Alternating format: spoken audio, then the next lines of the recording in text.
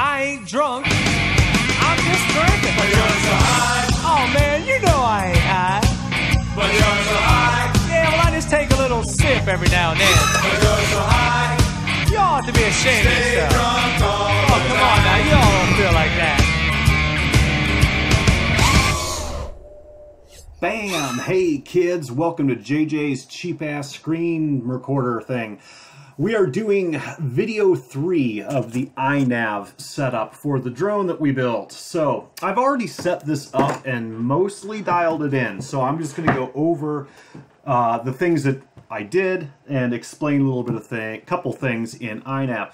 Now, real quick, if you want to download INAV, you can type in INAV in Google. And home, INAV Flight, INAV Wiki Hub. That's where you can download it. And it is very similar to Betaflight, Butterflight, whatever you're into, okay? It's taking forever and a day. Anyway, that's where it's at. I'll put a link in the description to that as well. First thing you're going to want to do, and like I said, the system has already been set up on this particular drone for the most part. I haven't dialed in PIDs necessarily, but it's a lot closer. So what we're going to do with INAV, one thing I do recommend you guys do when you set these up on the computer, it takes a lot longer than Betaflight or Butterflight. So what I suggest you do is disconnect your VTX, and that way you can sit with the battery power on the whole time and you don't have to worry about burning up your VTX. Now, in our build, we use the VTX power coming out to power the board, so you might just want to put the VTX on the lowest setting. It doesn't get hot at all in this case. So we're going to go ahead and plug it in. All right. Just like Betaflight, go into firmware flasher. Put on full chip erase, full manual baud rate, I think. I mean, it works. I don't know if you have to or not, but that's just where I always have it.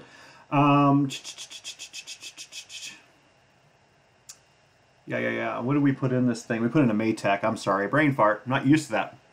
So Maytech F722, hit this, and then go down to load firmware online and flash. I'm not going to do that because I already did it. Now, the other kick in the butt with this is when you're using INAV, you almost always want your battery plugged in when you're setting it up, because a lot of times, depending on how you've built it, a lot of times your GPS will not boot up unless your battery is on. If your GPS does not boot up, then you're not going to have GPS mode in the modes tab and things like that. So let's go through some of the screens here. Hit connect.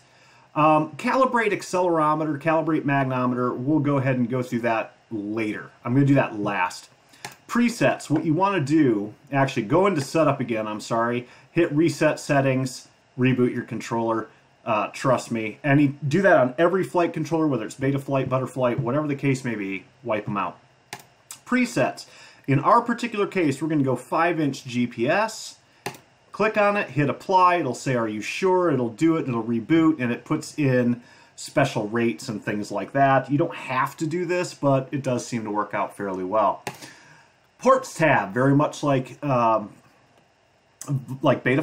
USB virtual COM port, you always leave that there. In the case of this board that we use, the Maytech, I put the receiver on UART4, so that's what we set UART4 up for. If you'll remember, I set the remote control for the VTX up on UART1, and we set that over here to TBS Smart Audio. That way you can control the VTX through your Betaflight OSD. Let's see, what else do we set up? UART2, we went over to and set that up as GPS. I have mine on 115,200 or 115,200 baud rate. A lot of times you don't even have to mess with that, but I modified my GPS, so that's what I'm running mine on, and that's basically it for the ports. That's if you wired it just like I did in the video. Okay, configuration, similar to Betaflight, okay, but a lot more stuff. The thing that's weird about INAV is it does not support D-Shot. least to my knowledge. No, it does not, which is kind of weird. I'll figure out why someday, but I don't care. So you have to select something here. Standard, which would be like good old school Simon K crap, like if you're doing a plane or a wing. And then you got your one shots, and I use multi-shot. Now remember with multi-shot, guys, you have to calibrate your motor, your ESCs. So to calibrate your ESCs, we probably all know this. You go into the motors tab, you leave the battery disconnected, you hit this switch, you hit master all the way up, then you plug in your battery, you'll hear a couple beeps, weird, different calibration beeps, and then you slowly draw down the master, and bam, you're calibrated. Do not forget to do that. I completely fucked myself one time not doing that, and I plugged in a quad and it sliced me up, so careful on that. So enable motor and servo output. This is just a safety feature of INAV you have to do. It'll have, if you guys have just done a fresh install, it'll say up here, it'll say arming and motors disabled, blah, blah, blah, blah. You have to hit this, put it on multi-shot, ESC refresh rate, that's fine. Oops, sorry about that. I'm going to close that out so we don't have any more interruptions. Maybe. All right. Don't spin motors when armed. In INAV, you usually want those to spin, obviously. Disarm regardless of throttle value, that's pretty much the same as Betaflight. This stuff, I usually just leave stock. No big deal there. If you find your air mode is not working correctly, meaning you have air mode permanently enabled and the props are not spinning when you arm, bring this value up, minimum command, and that'll cure that disease. Okay, that reminds me. Actually, I think I need to do that. Let's go 60. Probably take off and go through the roof. Accelerometer. This is our accelerometer. It should auto detect it. Mag, it should auto-detect our mag, which is our compass that's in our GPS. Our barometer, again, should automatically detect, and we're not running a pitot tube or a rangefinder. System configuration, gyroscope, I leave this stock, honestly. I don't even mess with this stuff. You're not building a race drone here. You'll see in the flight video that I do that they fly very, very smooth. They're still fast. But you don't have to go crazy with all your, 32 kilohertz here and there and all this other stuff. You got to remember, INAV is pumping out a lot of extra stuff that Betaflight and Butterflight don't normally do. So you better know what you're doing when you set that stuff up. Flight controller loop time, I have this one maxed out at 1K. I put my board in backwards, right? The arrow on the flight controller was pointing towards the rear of the bird. You're going to want to, if you did it like me, you're going to want to put 180-degree offset on the board orientation. And your mag alignment. This is very important with compass and GPS. Most GPS modules that are M8N and like the Radio Link or the Holy Bro that we use and a couple others, the chip is actually upside down in the case and it's backwards around. So you want to put it at clockwise 270 flip. I have battery voltage enabled, and you set this just like you do in Betaflight, no difference. You want to plug in a voltmeter into your balance lead of your battery, see what it says up here, and if it's off, adjust the voltage scale up or down. It's very simple. Receiver mode, in our case, I'm running serial with S-Bus. Current sensor I don't use. You can if you want. That's fine. With this board, you have to plumb it in. GPS, U-blocks is our protocol, which should have automatically detected.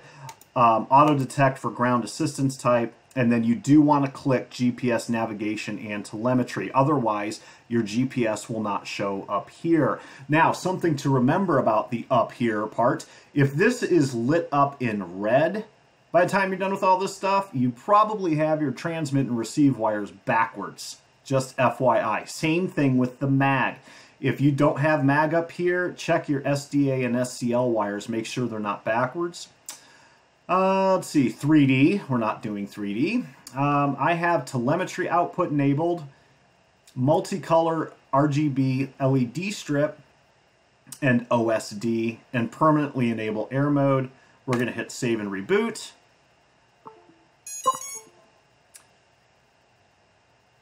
Okay. It should have beeped again, but that's okay. Let's see here. Ports, blah, blah, blah, blah. Everything's good here. Always double check everything that you're doing. Fail safe. This is different than beta flight, and this is something you always want to test, okay? With fail safe, you want to set it to return to home or return to launch, RTL as some people call it. So basically what this means is if you turn off your transmitter, this thing is going to return to launch and come home. So if you're 500 yards away or a mile away and you turn off your transmitter or you lose range, bam, it's going to fly home. There's a couple ways to test this. If you've got a home range that we'll set up later, that if it's within, what is it, 500 centimeters of you, or no, 5,000, I can't remember what it is, we'll see it in a minute, it will just automatically land. It will not go up and fly home. So one of the things I always test is I will take the props off, I will arm the bird, I will, while the motors are spinning with the props off, I will turn off the transmitter, and if it's sitting on the ground, it should just land, meaning the props should just stop. The other way to test this, unfortunately, is if you're in the air, get it about, get it a fair distance away from you, turn off your transmitter, and hope it works. It usually does. It's not a big deal, but definitely test it on the ground first. We'll talk about that a little bit more. Or we can have it do nothing, which is not a good idea to do. So, PID tuning. This one's a little bit different than the beta flights and everything else that we're used to. I bring up my proportionals about 5 on every one and about 2 on every integral, and I leave derivative alone. And for this bird, that actually dials it in pretty good. It's not too bad. And I kick up the rates, roll, pitch, and yaw, to 1200 and 1000. Leave mag hold rate alone. I am not going to go through all this because this shit's boring enough as it is. But if you're drifting, sometimes you can kick this up a little bit and it'll go up. And actually, not drifting, but it's hard to explain. Mag hold rate, meaning how tight is it holding tolerance when it's in GPS mode. Do not play with any of this crap. You almost never, ever, ever have to do it. I have a couple of times changed the proportional on the Z and velocity of the barometer just to give it a little bit better altitude hold, but very seldomly. Don't fuck with this part here. Go out and fly it first and see what it does. You might not need to even do it because you do have to know what you're doing with this stuff. This I leave alone. This I leave alone. For stock, this is to get you in the air. You want to play with these settings later, go right ahead. Yaw jump prevention. If you see it kind of twitching a little bit in yaw, which sometimes it will, you can bring this up a little bit and it will help that. Okay, not a big deal with that stuff. We'll go ahead and hit save. TPA breakpoint, same thing as beta flight. We'll skip over that. Advanced tuning. This is something that I do play around with a lot. Vertical position barometer weight is about the only thing that I play with on this over here. This is for tightening up your altitude hold. I don't usually bring it up much, usually like up from 0.35 to 40. Over here, basic navigation settings. This is for when you're in GPS hold. And I'm going to explain the flight modes here in a minute. And you want to kick these up. This is what I run them at. And basically, this is GPS hold mode or even altitude hold mode. Or if you're flying programmed waypoints, these are the speeds that it will go. So my max cruise speed in GPS hold is 2,000 centimeters a second. Max navigation speed, that's for your if you're programming waypoints and you're going to fly at somebody's house, drop a beer on their head, that's how fast it's going to go at max speed, blah, blah, blah, blah. You get the idea. Use mid-throttle for altitude hold. I do not do. You can. I have mine on a switch. It's a little bit different. This is a little bit more of a numbnut setting. Return to home, landing, and setting. And there's a lot I'm not going over. I get that, guys. If you have any questions, please let me know. But I don't want to make this a 2-hour video on INAV. It's already going to be 40 minutes probably. So, return to home, altitude. You can do, this is very important, and I have it do this a lot, okay? I have my return to home go up to 3,000 centimeters before it flies home. Now, that is over 100 feet, right? So if we go centimeters to feet, all right, and we put in 3,000, that's 98 feet. The reason I have it do that is out here in the flat-ass Midwest, we don't have trees that are usually 100 feet high.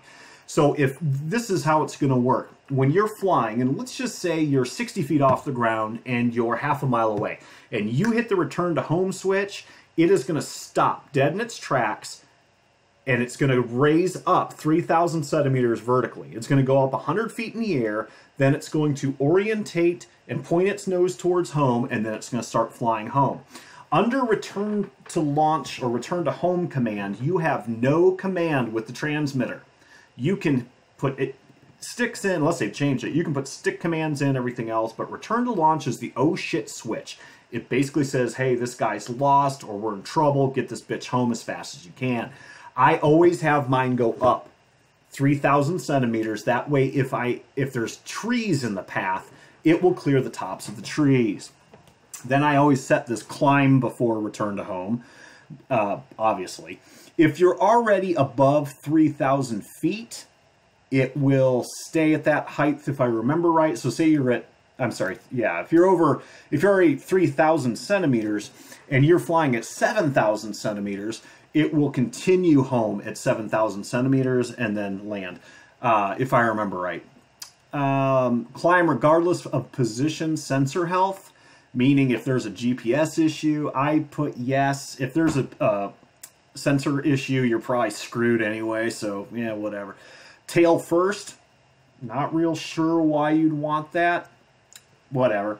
Instead of the nose pointing home, the butt points home. So, you know, Bardwell parameter.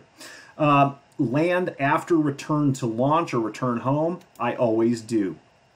Okay, so that's what I do. It will come home, and I rarely let it land by itself. Like if I get lost, which does happen quite a bit, or in trouble or whatever the case may be, I will let her return to home until she's, you know, within a safe distance of me, and then I will I'll take over. I'll flip it out of return to launch and I'll do whatever I'm going to do. Landing vertical speed, that kind of makes sense. That's how fast this thing is going to go down. Vertical landing speed at altitude, vertical landing speed slow down at altitude, and then there's an emergency landing speed. I don't honestly remember what the I don't remember what this does. I really don't. I don't know if it goes off of battery being too low or something like that and it just lands faster, or that is the what do they call that? The panic button. We'll talk about that later. Return to home, abort threshold. This is kind of important. If for some reason you're flying around and your GPS module gets turned like 180 degrees around, just you got a loose screw or something, basically, if it sees it going past this amount, the opposite direction of home, it will abort. That way it doesn't fly to Jamaica. Okay, so that's kind of I've never in my life had that happen, but you know, anything's possible. These are fixed wing settings. We're not going to worry about those. Receiver, just like Betaflight, guys. I set mine to TAER. I put in an RC deadband and yaw deadband of 10. On Betaflight, I use 15, or Butterflight. I don't use Expo. These are just defaults. And then modes. This part is important, okay? This is why you have to have this GPS lit up. If you do not have this GPS lit up, meaning a battery plugged in, you will not have position hold and you will not have return to home mode in this list. So that is crucial, all right? Arming, just like Betaflight. It does not have the auto. You have to select whatever you're doing. And then, just like Betaflight, put the slider where you want it, and that's it. Angle mode, same principle. However, this is a hybrid quad. So I have it set up so my first position on my 3-position switch is acro, just like Betaflight. There's nothing here. But then I have angle mode for 3/4 of it. I'll show you why. You go down to navigation hold, which is altitude hold. I'm sorry, navigation altitude hold. This uses the barometer, okay? And I have angle mode incorporated with that. It is automatic, but I just do that because I'm from the old school. So when you flip my first position of my switch is acro, which is right here. And my second position is going to be altitude hold, which is right here. And it also enables angle mode. I do that just because, like I said, old school. So now what'll happen is if you put it in altitude hold, it uses the barometer and holds the height that you're at. And it does a pretty good job too. So if you're 30 feet off the ground and you put it in altitude hold, it'll automatically go into angle mode or self-angling, and it will hold your altitude up or down. It basically takes control of your throttle, if that makes sense. But that is not GPS hold. So if it's a windy day like today, and you're going 20 mile an hour winds, and you put it in altitude hold mode and you're at 30 feet in the air, it's going to stay at 30 feet in the air. But if you take your hands off the sticks, it's literally going to stay at 30 feet in the air and blow away to the left or to the east or to the west. Does that make sense? It's not holding position, it's holding height.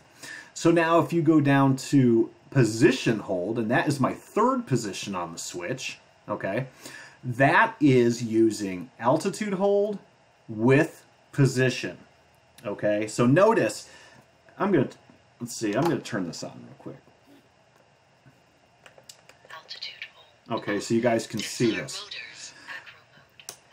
So if I flip, right now I'm in acro. If I go to the 2nd position, you'll see angle mode light up right here, and you'll see altitude hold line up, but position hold is not. I go to the 3rd point, GPS mode. and GPS mode comes on. So now what that utilizes is it utilizes your barometer for altitude hold, and it utilizes your GPS for position hold and angle mode, okay? Does that make sense? So you can literally put, and I'm going to try to do this in the video if we ever get a day that's not windier than shit out. I'll put it 10 feet in the air, 6 feet in the air. I'll put it in GPS hold and it'll stick there. And I can push it with my hand and it will return right back to that position. You still have control in any of these modes, either altitude hold mode or position hold with the transmitter, but it is a slower mode, if that makes sense. Remember that screen we were at where it had the speeds under advanced tuning, I believe it was? Yes, right here. Those speeds are for when you're in any of those modes.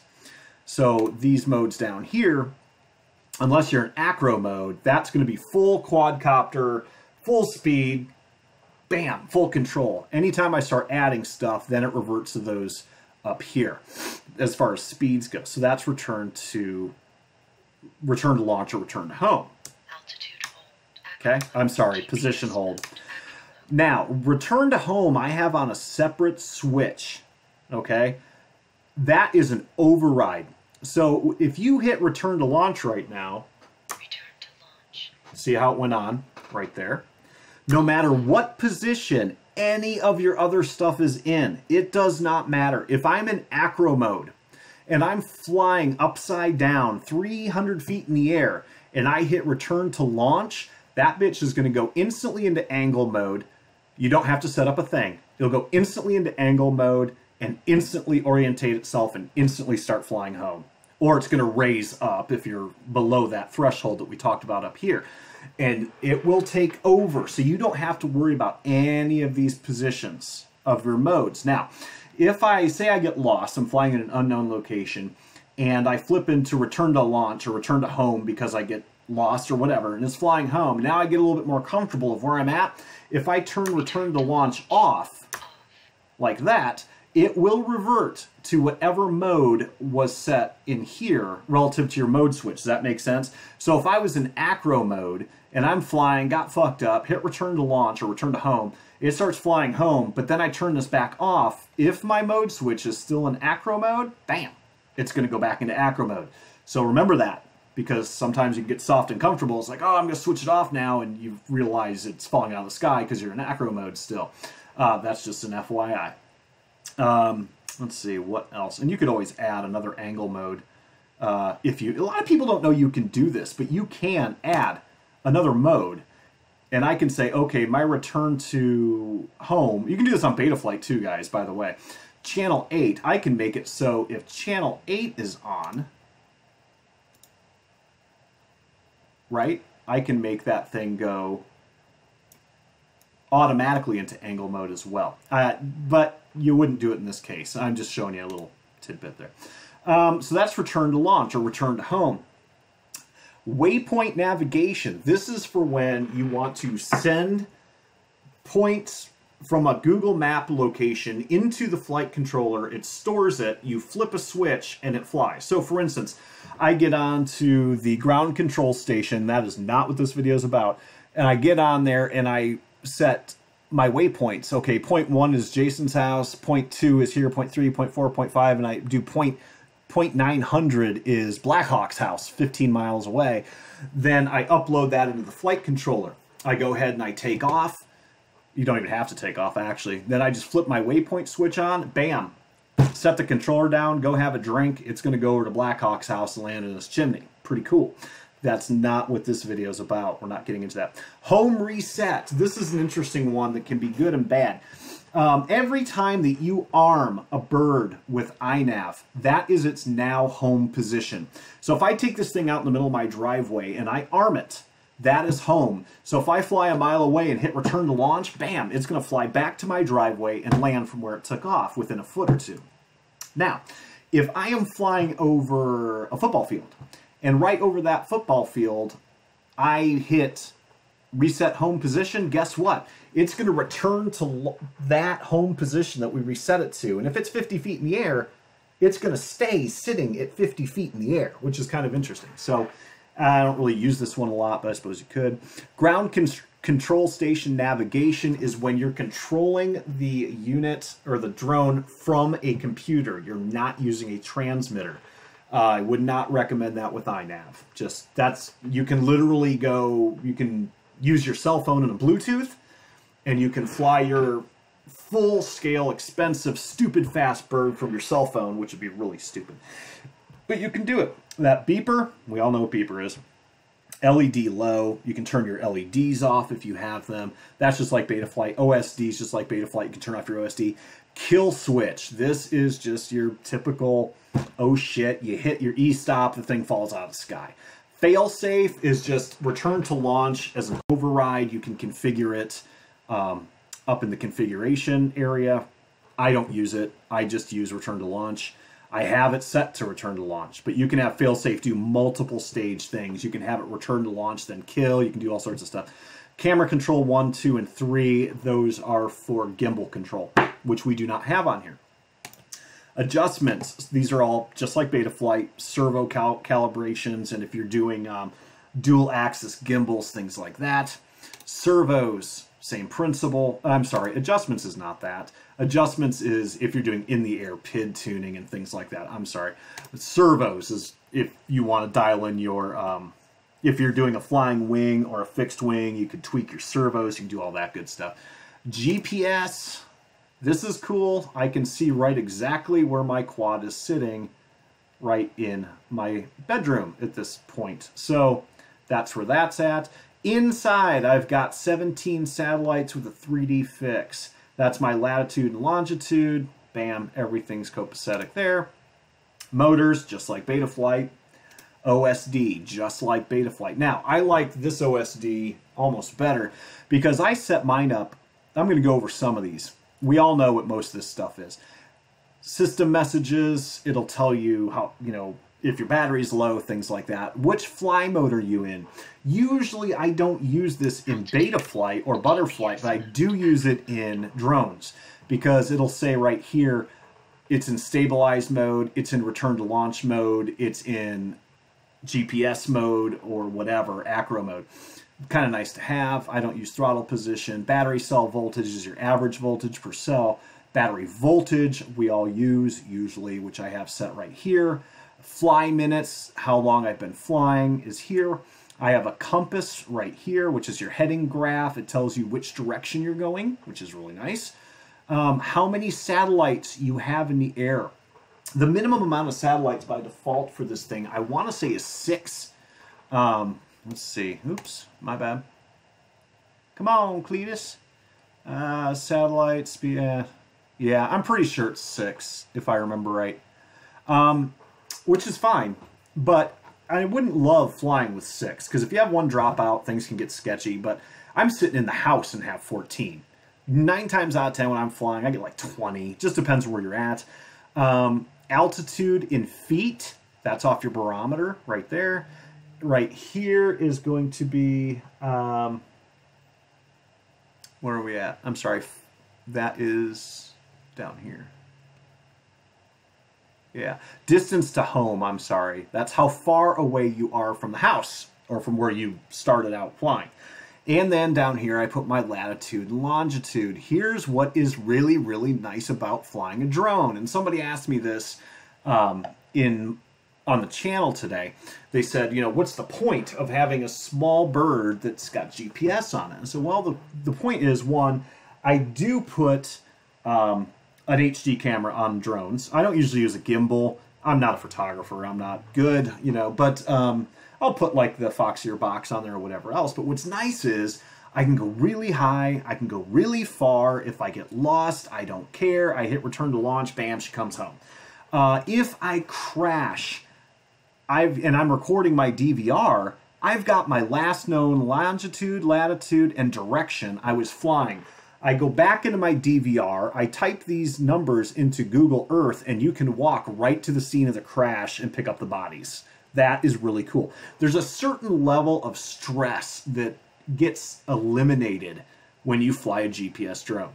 Now, DJIs and things like that are a little bit different because they have you locked down. You can only go so high, you can only go so fast. You know, DJIs aren't fast usually. This bird is going to be quick, and depending on how you build yours, you could put any type of motor on there. You can put hype train motors on there, whatever you want to do, and things just going to haul ass. And there's no height limit. There's no, this is bad, but there's no airport limits. There's no restrictions. You want to fly over Fort Knox and get your shit blown up? You can do it with these because there's no lockdown whatsoever. So that's why I like GPS drones. And GPS drones are fun too because when you're flying, it's just more relaxing. You can just fly around, and you know, if you get too worried about something, flip the switch, have her come home. She'll land right next to you. It's great. So that's how I set up my OSD. My LED strip, how I set these up, very straightforward. You saw in the video, I only put one LED on there. Okay. Let's get out of this. Let's go back into here. Go back into here. You can set up as many LEDs as you want, obviously, but go into wiring mode. Click one of them, does not matter which. Turn this back off, go into function, go into GPS, and then no satellites, it blinks red. Getting satellites, but not locked, which is 3D lock, flashes blue. And once you've got lock, she flashes green. The interesting thing to understand about this is if this is flashing blue, it means it's acquiring satellites because GPSs have a cold, what they call a cold start. So it sometimes takes 30 seconds. This is a really nice GPS. It heats up fast, but sometimes it takes 30, 40 seconds for them to get going. If this blue thing flashes 3 times, then pauses, then flashes 3 times, that means it's found 3 satellites. Once it finds up to 6 or 7, whatever the default is, and it gets a 3D lock, it'll flash green by however many satellites you have. So if you have 12 satellites locked, it'll flash 12 times, pause, then flash 12 more times, then pause. So if you want to count the damn things, count them, you know, there you go. Hit save, bam. It's typical LED stuff, all good. CLI works exactly the same as Betaflight, type dump, type diff, type whatever you want. I do recommend every time you come in to make changes on your GPS drone in INAV, do a backup, okay? Because there's a lot to this, and sometimes it's hard to remember what you've changed and what you haven't. The next thing I want to go over, and then we're going to call it a day, and I know I haven't gone into super huge details with this, but it's enough to get you off the ground in most cases, I think. So what I want to talk about now is calibration and accelerometer calibration, because it's very important. If this isn't done right, bad things will happen. So in your setup screen, get your orientation first. Remember configuration, orientate your board first. Orientate your mag alignment first. Hit save reboot, set up the whole, you can set up everything on this bird and do what I'm about to show you absolutely last, and you'll be fine. That's actually how I do it. I'll go into setup and I'll hit calibrate accelerometer. What you want to do, this is not like Betaflight. Okay, Betaflight, you set your bird flat and you hit go. Okay, this one is a 6-step process. So what you're going to do, whoop, okay, flat, upside down, 3 o'clock, 12 o'clock, 9 o'clock, 6 o'clock, okay? So you're going to hit calibrate accelerometer while she's sitting level. Wait a second, and this will kind of go gray, and then it will light back up. Once it lights back up, or I think your computer beeps too. Hit it again with it upside down. So flip it upside down, hit the button. Then put it at this, you know, hit this, hit that button, hit that button, put it in that position, hit that button, put it in that position, hit that button. And then you're done. You want to make it as level as you can, but it is not 100% necessary to use bubble levels and angles and all that shit when you're doing this. Trust me, I've experimented with this. You want to get it close, but you can eyeball it, guys. You do not have to have it perfectly level on a perfectly, you know, CMM table, coordinate measuring machine, for those of you in the industry. So 6-step process, it's very simple to do. Okay, bam. Now the next thing you need to do is calibrate your compass or your mag. To calibrate your mag, what you want to do, you have 30 seconds to do it. Use a long USB cord, hit calibrate mag, and then what you want to do is you want to spin slowly, not super slow, but you know, I don't know, just don't bust a nut doing it. You want to spin the quad on all 3 axes. So you want to spin it X, Y, and Z. Spin it around, all the way around like it is now. Here, I can show you on this. So we would hit calibrate and we would rotate it 360 degrees that way. Then we would rotate it 360 degrees that way. And then you would rotate it 360 degrees that way. And then that's only gonna take you about 10 to 12 seconds. Then the other 15 seconds, 17 seconds you have, then just rotate it around randomly. That's all you got to do until this comes back to lit up, or like it is right now. And you'll have a nice solid calibration. If for some reason you go out there and you put it in GPS hold mode and it starts what they call toilet bowling, where it starts kind of slowly going in circles and each circle gets bigger and bigger and bigger, you probably didn't calibrate your mag very well. But INAV has a very good algorithm for their calibration. You don't have to get that anal with it. It doesn't have to be perfectly level or anything. It's very, very simple to do. Bam. So there you go. When you go out to test it, what I strongly suggest you do, if you've never flown a drone before with INAV, go down to your modes. Do not use acro. Use angle mode. Just good old-fashioned angle mode for your first position. Your second position, make it altitude hold, and your third position, make it position hold. First, check angle mode. Make sure the damn thing flies first. Make sure it's not like total crap wagon. Then put it in altitude hold, and she should hold height, but drift, right? And then if that works well, in a nice wide open area, click on your position hold and see if she sits true. It should sit within 6 inches. If you've done a good job, within a couple inches in space, even with wind. It should fight the wind, okay? But make sure you're in an open spot for this one. I've had this go wrong on me before. It's like, oh shit. If you have an oh shit moment, just flip it back into angle mode and you're fine. Do not flip it into return to home, because return to home uses the compass and the GPS. And if this isn't working, this sure as hell ain't gonna work, and it's gonna fly away. So only after nav position hold is working, then you can try return to launch. That's exceptionally important. If this ain't working, that sure as hell ain't gonna work, right? So there you go. If you guys have any questions, I know I went through it fast, but it's boring shit. So anyway, keep your shiny side up. Talk to you later, guys. Bye.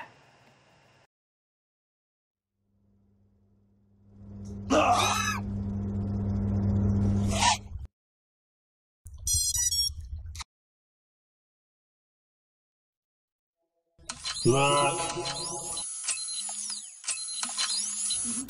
JJ! Hope you like fishing. Bam, JJ! Hey, JJ! Hope you like fishing.